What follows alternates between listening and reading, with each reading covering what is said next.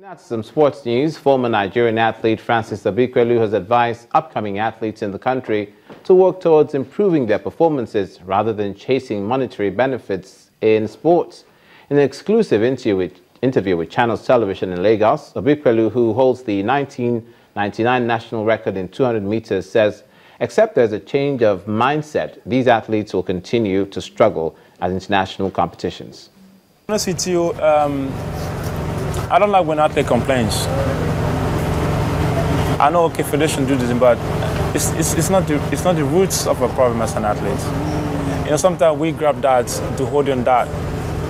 Federation, they did that. No, but as an athlete, when I was running for Nigeria, they respected me because the reason why they did that was because I never complained.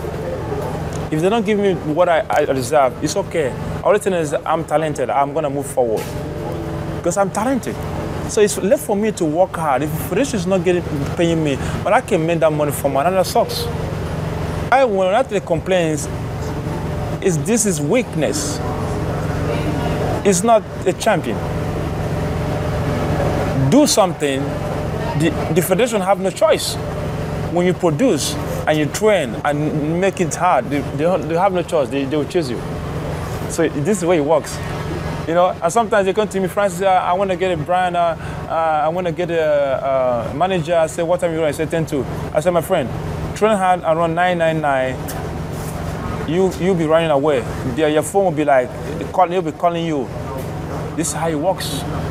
If you do well, people recognize that. So it's very important for the athletes. I don't like complaining. I don't like people complain. It's not good. I like people being positive, not negative things.